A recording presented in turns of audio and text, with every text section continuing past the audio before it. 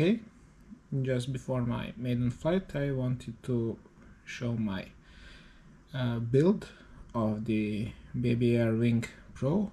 This is the plug-and-play version, so stock ESC, motor, prop and servos. Underneath the hatch there is a SpeedyBee F405 wing flight controller with the iNav 6.1.1. In the back is the DJI Vista with the WTF firmware. It's a stock RunCam antenna in the back, and there is a 20 cm MIPI cable up to the front to the Nebula Pro camera, which really sits fine in the mount.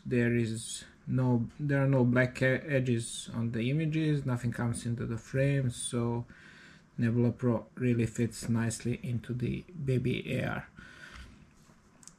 Apart from that, there is a really big 3S 21700 Lion battery.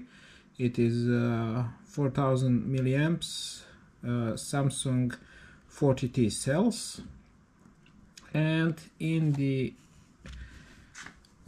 right wing there is the BetaFPV ELRS receiver, which is quite nice because it has a 100 milliwatt telemetry, and in the left wing there is the LRC M100 mini GPS unit.